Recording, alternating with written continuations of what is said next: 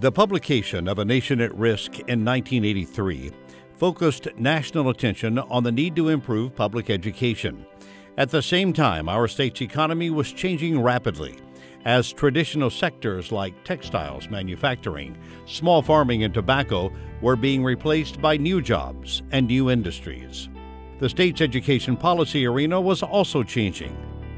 There was a lack of communication with some of the critical groups that needed to talk about how to make North Carolina schools the best in the country. In response, some of North Carolina's legislative, business, and education leaders came together. They understood North Carolina's rich tradition of public-private partnerships and believed a new permanent organization was needed to carry the banner for public schools over the long haul. If you could bring the different players into the room talking on a common agenda, that it could make a big difference. You know, having teachers talking to business people, to policymakers, to administrators, and basically having a place where that could all occur without people pursuing individual agendas was going to be a great way to make good things happen. That belief was the start of the Public School Forum of North Carolina.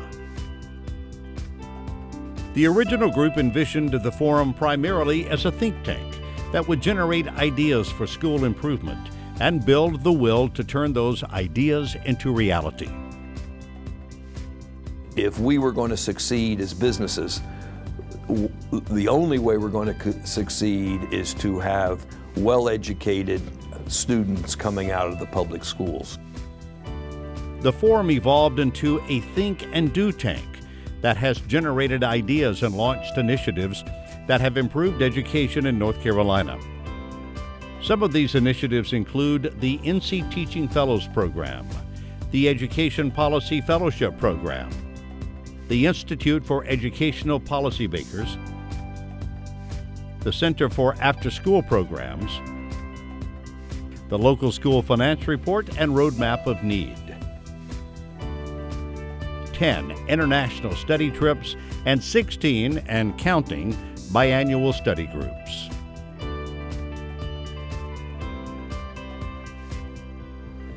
One of the great things about the Public School Forum is that it has never engaged in easy talk.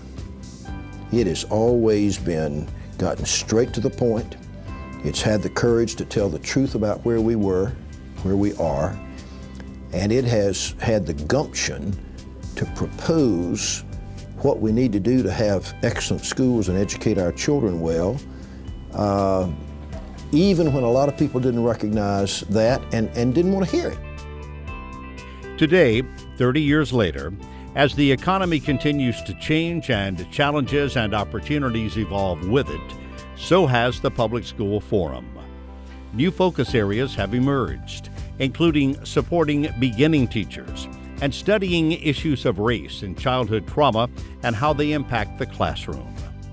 One thing has remained constant: the forum's unwavering commitment to North Carolina's public schools and the belief that every child in North Carolina ought to have educational opportunities that prepare them to achieve at the highest levels, limited only by their imaginations.